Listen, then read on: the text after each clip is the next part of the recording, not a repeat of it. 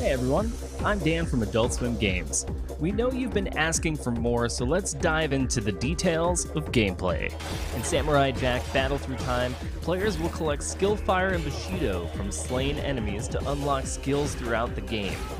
Each section of the skill tree focuses on different ways to improve Jack's abilities or unlock completely new skills and combos that will help Jack defeat everything that Aku throws at him. And for the fans who have been asking, yes, Jump Good is in the game.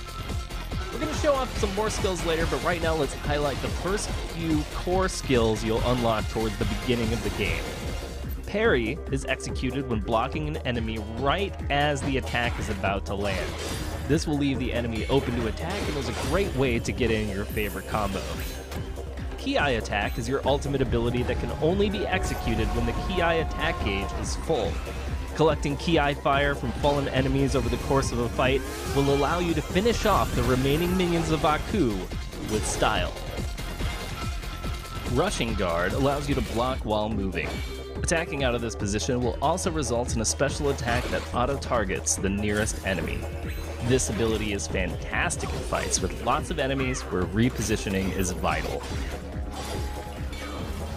While you can hack and slash your way through the game, players looking to truly master the skills of Samurai Jack will have plenty to look forward to.